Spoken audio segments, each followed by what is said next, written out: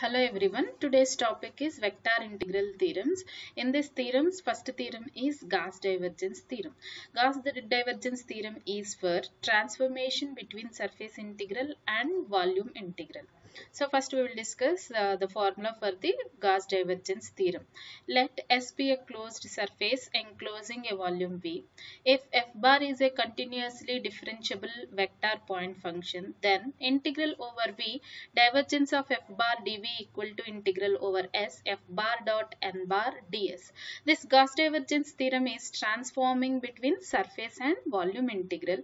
Here integral over s f bar dot n bar ds is surface integration, and integral over v divergence of f bar dv is a volume integration for the f bar, and here n bar is a outward drawn normal vector at any point of s.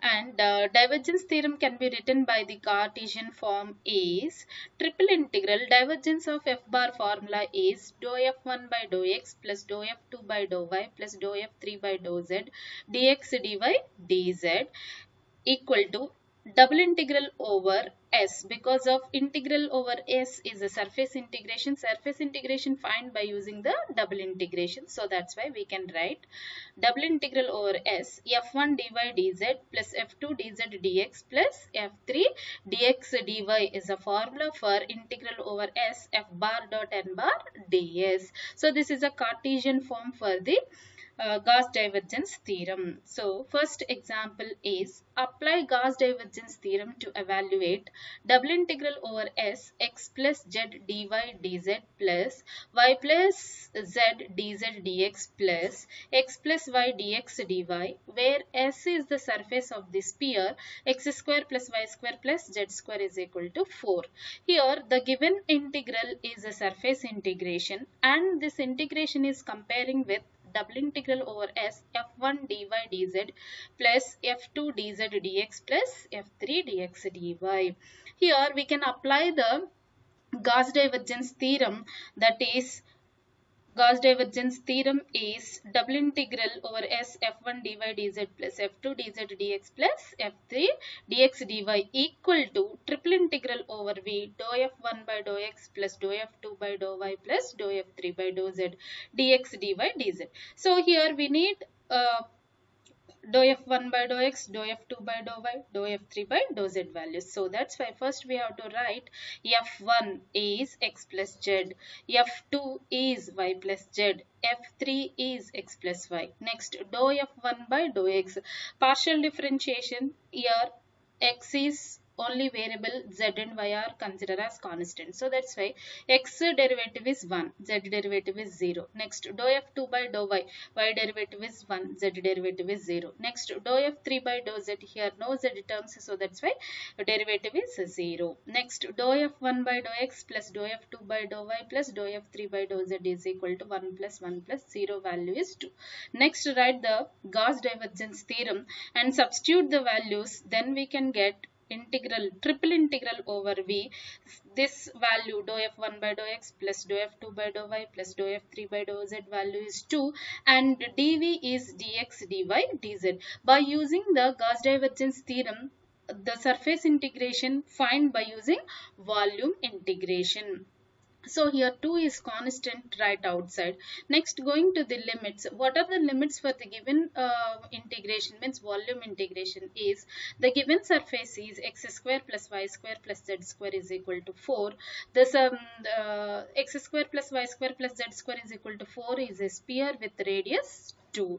So that's why here going to the spherical polar coordinates, r limits are 0 to a is a radius, here a value is 2, r value is 2. So that's why r limits are 0 to 2, and theta limits are 0 to theta limits are 0 to pi, and phi limits are 0 to 2 pi. So here in the spherical polar coordinates, phi limits and theta limits are fixed. Here theta is whatever the visible of the sphere, first part means upper part of the sphere we can consider, that is the angle theta, means upper part of the circle, means start at theta equal to 0 and at pi 180 degrees, and surface of sphere is 360 degrees, that is 0 to 2 pi. So that's why we can consider 5 limits are 0 to 2 pi, and dx, dy, dz spherical polar coordinates value is r square sine theta dr d theta d phi. Here r square sine theta is a Jacobian value. So if you transform one quadrants to the another quadrants, we go through with Jacobian value. So that's why here Jacobian value for the spherical polar coordinates is r square sine theta. So that's why we are substituting dx, dy, dz is equal to r square sine theta dr d theta d phi. So then our integration becomes 2 into integral phi equal to 0 to 2 pi, theta equal to 0 to pi, and r is equal to 0 to 2. Dx, dy, dz substituted by r square sine theta dr d theta d phi. First integrate with respect to r square integration is r cube by 3, limits are 0 to 2, and substitute it, we get 2 cube 8 by 3. So then here already one constant is there, 2 into 2 cube by 3, and integral phi equal to 0 to 2 pi, and in next integration with respect to theta, so that's why sine theta integration is minus cos theta, limits are 0 to pi into d phi, you can write it. And next substitute the limits, first minus right outside, cos pi minus cos 0, cos pi value is minus 1, so then cos 0 value is 1, so minus 1, so then minus 2 into minus, then we can get the plus, and the constant value is 16 by 3, and this minus 2 right, minus 2 of minus plus 2 right outside, we get 32 by 3, and here integration, remaining integral part for phi, that is limits with 0 to 2 pi, integral d pi is pi, limits are 0 to 2 pi, substitute the limits, we get 2 pi, 32 by 3 into 2 pi, 64 pi by 3 is the value. So here we find the surface integration by using the volume integral. So this is possible with only Gauss divergence theorem, and also the given surface is sphere, so we can use one more method to solve a sphere volume. So we will discuss in the next problem, that is using divergence theorem evaluate integral, double integral over s x dy dz plus y dz dx plus z dx dy, where s is x square plus y square plus z square is equal to a square. This is a equation for the sphere with the radius a. So by using the Gauss divergence theorem, we can write integral over s f bar dot n bar ds is equal to integral over v divergence of f bar dv. First you have to find the divergence of f bar. Here I wrote the symbolic form of, means Cartesian form of Gauss divergence theorem. After that, find the divergence of f bar with f1, f2, f3. f1 is x, f2 is y, f3 is z. Dou f1 by dou x is 1, dou f2 by dou y is 1, dou f3 by dou z is 1. So dou f1 by dou x plus dou f2 by dou y plus dou f3 by dou z, 1 plus 1 plus 1, that value is 3. So here you don't expand this volume integration with triple integral, just simply you can write integral over v dv and substitute the value of dou f1 by dou x plus dou f2 by dou y plus dou f3 by dou z.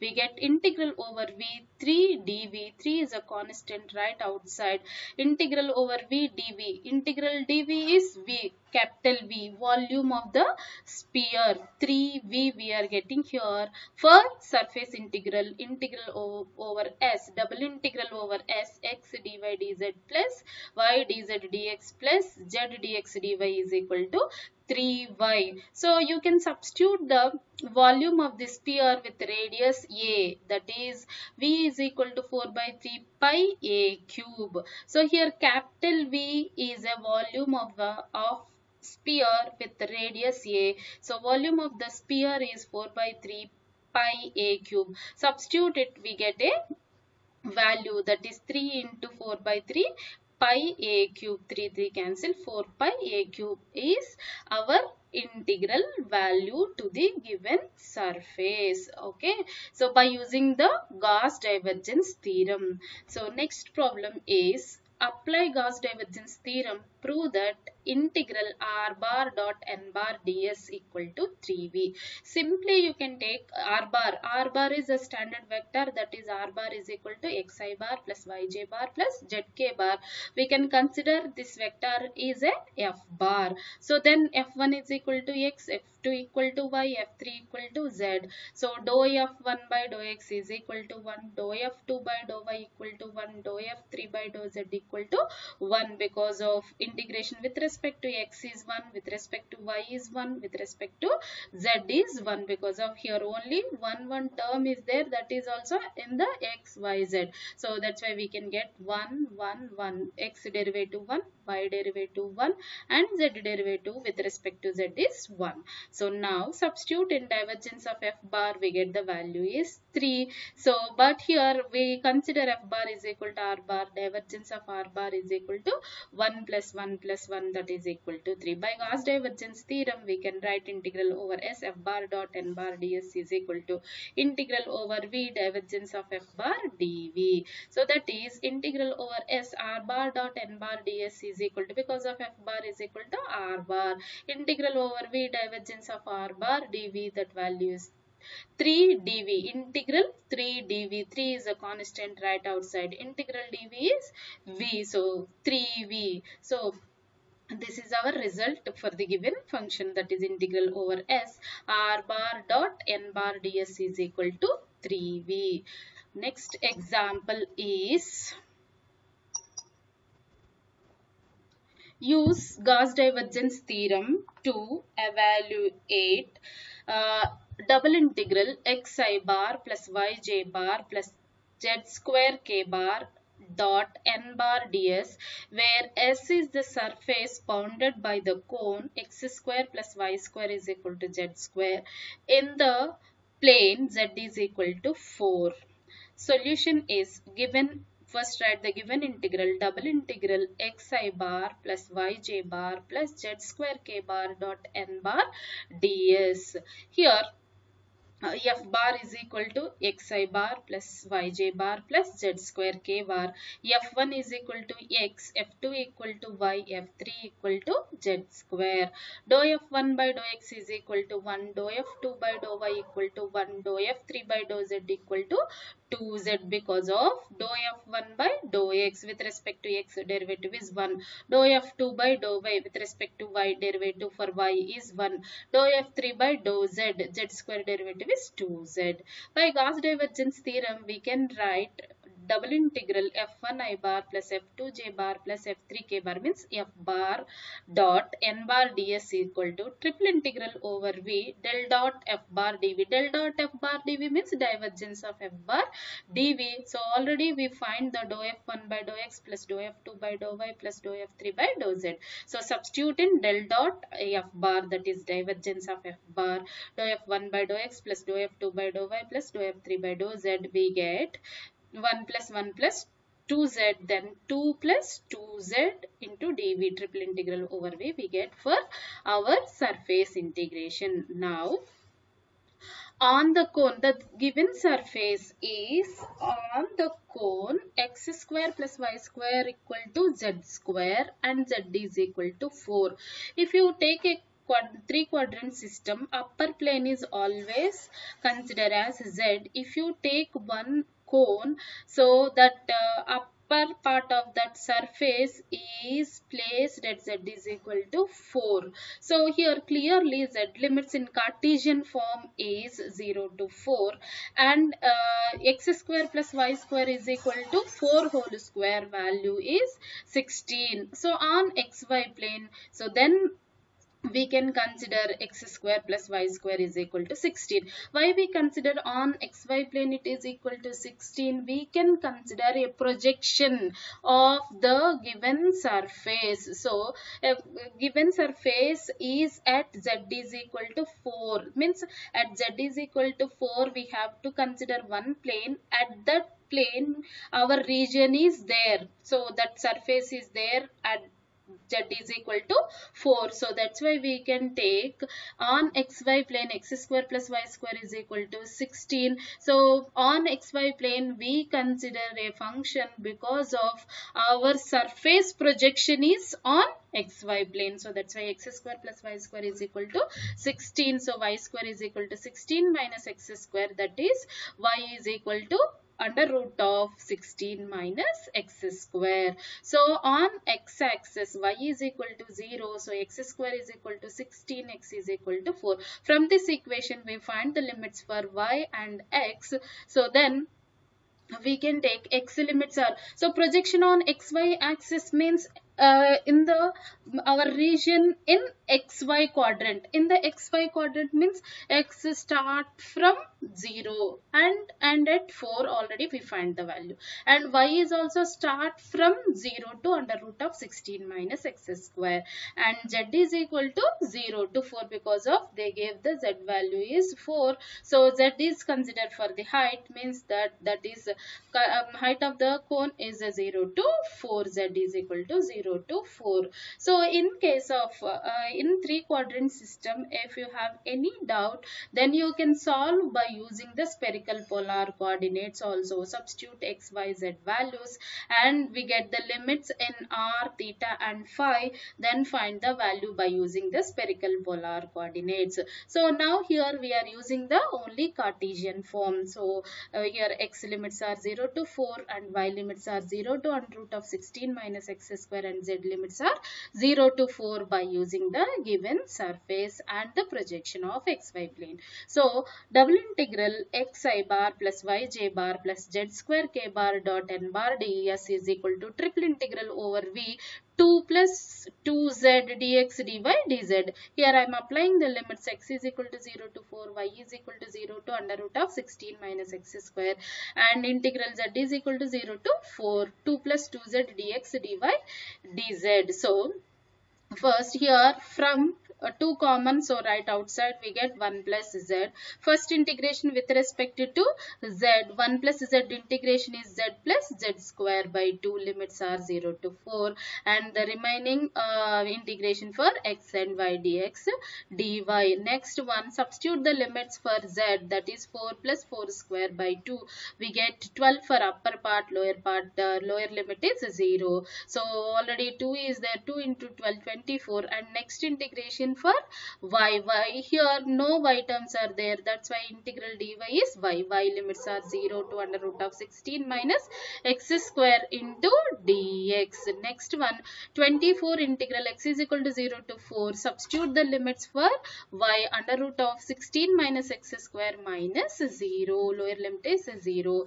Then next 24 into integral x is equal to 0 to 4, root 4 square means 16 value is 4 square minus x square into dx. It is a integration solved by using the formula integral under root of a square minus x square dx is equal to x by a under root of a square minus x square plus a square by 2 sine inverse of x by a. Here a value is 4 from our problem. So if you substitute the 4 value for a, we get x by 2 under root of 16 minus x square plus a square, 4 square 16 by 2 sine inverse of x by a value is 4, limits are 0 to 4. Now you can substitute the limits. If you substitute the upper limit, 16 minus 4 square value is 16. First in the upper limit, first value becomes to 0 and second value is 8 sine inverse of 4 by 4, 8 sine inverse of 1 minus lower limits are zeros because of first term multiply with x, so that's why it is a 0. 16 by 2 sine inverse of 0 value is a 0, lower limit completely 0, and sine inverse of 1 value is pi by 2. So substitute pi by 2 here, we get 8 into pi by 2, that is 4 pi. 24 into 4 pi equal to 96 pi. That's all for today.